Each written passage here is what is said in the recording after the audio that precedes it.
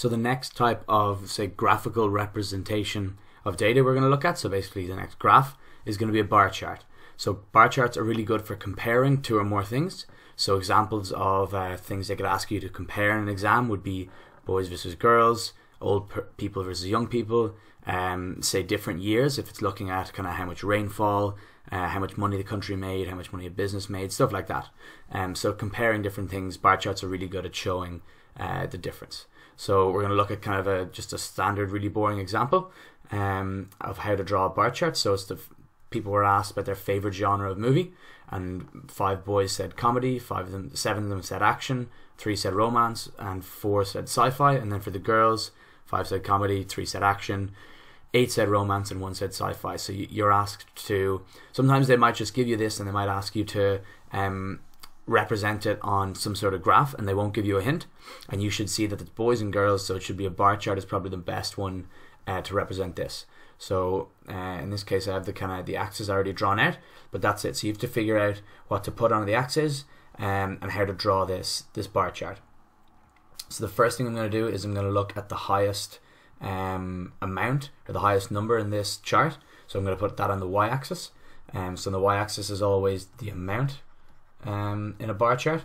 So in this case 8 is the highest, so I'm going to rank it from 2, 4, 6, 8, 10. We'll say 2, 4, 6, I'll just leave it at 8, we don't need to go the whole way up to 10.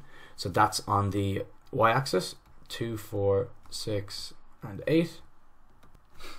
So the next thing to do is to figure out what to put on the x-axis. So the way you do it is you write, say these are called the different categories, we'll call them, comedy, action, romance, or sci-fi. I guess genre would be better. So you put each of these kind of 1, 2, 3, 4 like that. Okay, so I'll just write those out quickly. So there, I just scribble them out at the bottom. It doesn't matter what order they go in really. It just matters that you have a little bit of space in between them so you can draw the bar charts. So next is you actually have to draw, I guess, the bar chart itself. And the question is how best to do this. So what you do is say I'll do it roughly just in green. So you're going to draw the boys and the girls right beside each other next to each genre. So for example, comedy for boys and girls is both at 5. And the idea is you color one of them in a different color than the other. So we'll color this one in purple and then this one in green. And then you leave a key at the side. So you say, let's say green is boys, and then we'll say that purple is girls. And so then you can continue like that for the rest of the bar chart, and you can draw the 2 bars, and it's really easy to see the difference between boys and girls for each type of movie. So I'm actually just going to keep going like this. I'm going to draw a messy one because it's really just to show you the idea. I'm not going to draw a super accurate one. So the next one I'll continue with green.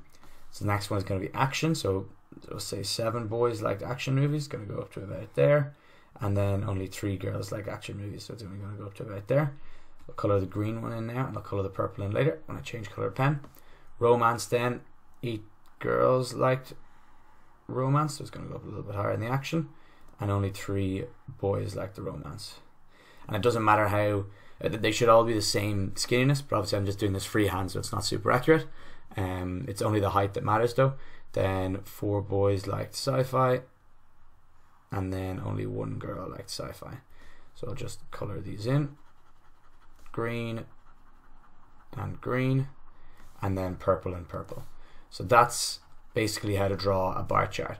So it's really easy when someone kind of leads you through it and tells you have to draw a bar chart.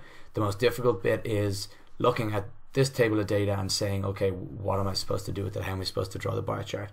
So you should the most important thing to know is bar charts are good for comparing 2 or more things. Look out for boys and girls, for different years, comparing them.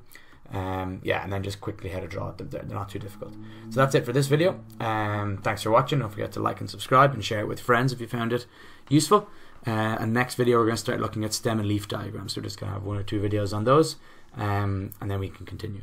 Okay, thanks for watching again. See you next time.